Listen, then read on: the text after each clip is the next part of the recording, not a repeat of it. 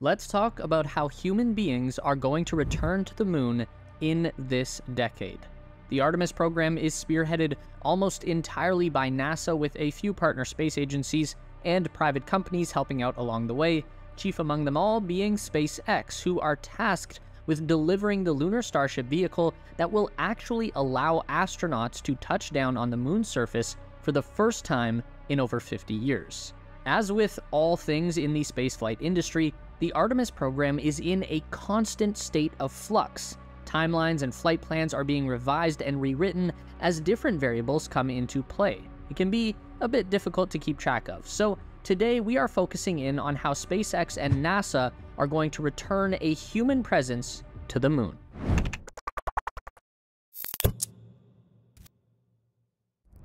Even though SpaceX is essentially just functioning as a NASA subcontractor in the grand scheme of the Artemis program, they are also responsible for delivering the biggest, most powerful, and arguably most important part of the entire moon landing mission, the lunar Starship. The human landing system is a giant missing piece in the NASA equation. They have the SLS launcher to provide the muscle to lunar orbit, and they have the Orion spacecraft that can support the crew of 4 on a trip around the moon and bring them back home again safely. But they don't have any vehicle in their lineup that can ferry the crew down from Orion to the surface and send them back up again. So they outsourced that job to the private sector. Back in the olden days of the Apollo program, NASA was able to fit a small lunar lander into the same rocket that launched their command module. The landing craft was stashed away in the cargo fairing of the Saturn V just below the service module. Once the upper stage of the rocket was coasting in orbit, the service module and capsule would separate together and fly out a short distance, then come around and return to dock the nose of the command module into the lunar module. Then, once they were connected, the service module thrusters would extract the lander from the upper stage of the rocket, and they would all fly to the moon together as one unit. Also, this was the 1960s, so that whole maneuver had to be performed manually by a pilot. No automation available. Logistically, that whole system just doesn't work for the modern Artemis program. For one, the SLS doesn't offer the same lift capability as the old Saturn V.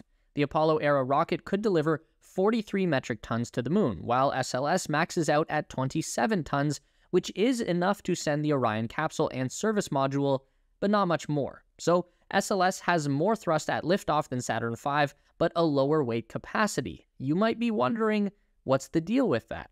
Put simply, rocket equations are a nightmare. We're going to come back to this in a minute, so just keep that in mind. But even if there was more power available, NASA doesn't want to just get by anymore with a flimsy little stowaway moon lander.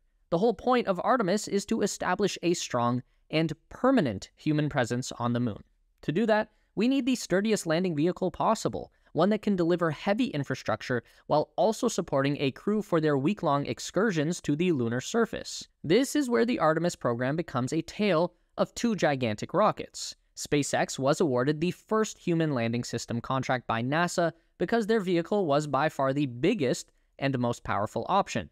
It may not have been the most practical, but at the same time, SpaceX had already been making good progress on launch hardware like the Raptor engine, and had a very solid track record of success with Falcon 9 and Falcon Heavy. So NASA took Elon Musk at his word that his people would get it figured out by 2025. And they've been doing a pretty good job at that so far. Starship flew for the first time in April 2023, and then it exploded, which was not ideal, but that's not the end of the world either. SpaceX can chalk that up as a learning experience, and will make an even better attempt sometime later this summer, maybe as early as June.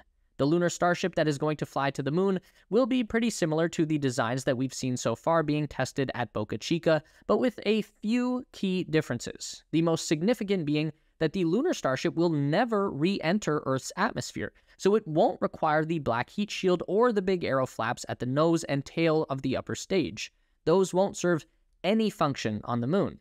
After shedding that excess weight, Starship will need a bunch of upgrades to function as a lunar lander, chief among those being a new set of landing legs. There won't be any chopstick-armed Mechazilla towers waiting on the moon. The spindly legs that we saw on the earlier Starship prototypes won't do either. The lunar Starship needs a wide, stable footprint to land on, something more similar to a Falcon 9 booster. And the ship will also require landing thrusters as well. We've seen these in a few renderings mounted on the side of the vehicle. These are going to be necessary to steer the ship on its descent to the lunar surface. Starships designed to land on Earth and Mars use aeroflaps to steer, but there's no air on the moon, so that doesn't work. The moon doesn't have very much gravity either, so it's also very likely that the Raptor engines are just too powerful for landing on the moon or even launching from the surface, not unless we want to add another crater to the moon's complexion. SpaceX will also need to devise an elevator system for their lunar starship. Since the lower two-thirds of the 50-meter-tall ship are taken up by fuel tanks, the crew are going to need some help to travel the 30-odd meters that separate them from the ground. This is also going to be critical for deploying payloads to the lunar surface. Luckily, the gravity on the moon is 1/6 of the Earth, so the lift doesn't have to be particularly strong, just reliable. Above the cargo hold will need to be a crew quarters. That should be no problem considering the gigantic 9-meter wide empty space left at the top of the ship. For just 2 people, it's going to be plenty spacious for a week-long stay on the moon. All that SpaceX really needs to do is furnish and pressurize a few levels within the upper fairing. They have a well-proven life support system from the Crew Dragon capsule that just needs to be scaled up a bit for these relatively short-duration moon landings. Figuring out a Mars life support system for Starship is going to be the hard part.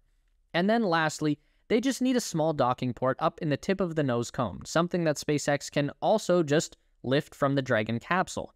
This is how the Orion crew will link up with the Starship and transfer between vehicles. All of that stuff we just talked about is going to be a ton of work for SpaceX to accomplish over the next 2 years, but there is still one more significant hurdle to overcome. Remember, we were talking earlier about the rocket equation. There is more to putting stuff into space than just raw power alone. The Starship Super Heavy booster offers up to twice the thrust of the old Saturn V, and it can deliver twice the payload to the moon, 100 metric tons. And that payload also comes wrapped up inside a gigantic 9-meter wide by 50-meter tall stainless steel spaceship. But there is one major caveat here. On its own, using only the fuel that it launches with, Starship cannot go beyond low Earth orbit. By the time Starship gets just a couple hundred miles above the Earth's surface, it runs out of gas. So in order to go any higher, like say to the moon, Starship needs to refuel. Specifically, it needs a lot more of the cryogenic liquid oxygen and a bit more liquid methane. So before Lunar Starship even becomes a legit possibility, SpaceX actually needs to first perfect the tanker Starship. The tanker variant is going to be a totally stripped down upper stage vehicle, no wings, no heat shield, no legs, no cargo fairing, just fuel tanks from top to bottom. But even with the extra large tanks, the ship will need to burn most of its own fuel just to reach orbit. That means that a reusable filler ship will have to go up and dock with the tanker to add more oxygen and methane to the reservoir, but again, even carrying nothing but fuel, the ship still has to burn most of it just to reach orbit. So it's going to require multiple docking maneuvers just to fill one tanker ship with enough propellant to then refill the Lunar Starship with enough to get it to the moon. That's going to get really expensive really fast, unless SpaceX can master the fully reusable upper stage ship. Elon Musk has said it can be as little as 4 tanker trips. Others have claimed as many as 16 launches will be required to fill one Lunar Starship. And before the Lunar Starship can be verified for human spaceflight, SpaceX will need to perform one uncrewed demonstration landing on the moon prior to Artemis 3. This puts a lot of pressure on SpaceX to deliver not just one functional Starship that can make it into orbit and come back down again in one piece, but they have to make a lot of them, and they don't have a whole lot of time left to do it. Meanwhile, over at NASA, they have already flown one uncrewed Artemis mission with the SLS and Orion to verify the flight hardware, and thanks to the overwhelming success in 2022, NASA is clear for the first crewed Artemis launch in 2024 that will feature a round trip with 4 astronauts in the Orion spacecraft. They'll circle the moon and then return home for a splashdown. Fuel the content you love with the Tesla Space and Space Race store. The store will be live on Sunday, May 28th, but here's how you can get exclusive early access and discount codes. All you've got to do is visit shop.theteslaspace.com or click the link in the description and sign up with your email. On Saturday, May 27th, you'll receive an email with your one-time discount code and a password to access the site before everyone else. So don't miss out. Head over to shop.theteslaspace.com now to reserve your spot. The SLS may have had its own share of difficulties in the development stage, and it's pretty easy to argue that the rocket is way too expensive at around $4 billion per launch, and fragile and cumbersome and wasteful, but now that the design has been proven, NASA already has flight hardware ready to go for Artemis 2 and Artemis 3. The core fuel tanks are already under construction, while the main engines and side boosters are mostly just old space shuttle leftovers that are already good to go. So while it is really fun and exciting to watch Starship test flights and explosions, we're also literally looking at the future of human exploration into outer space hanging in the balance, and that adds a lot of extra weight to everything that is unfolding right now with SpaceX at Boca Chica.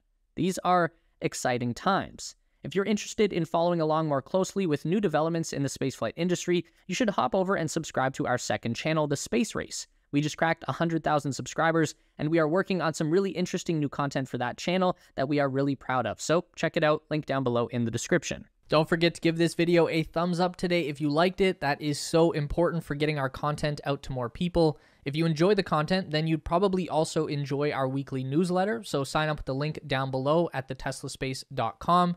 A huge thank you to all of our Patreon supporters who are listed on the screen now. You help us make the best content we can, and we really appreciate it. Thanks for watching, and we'll see you in the next one.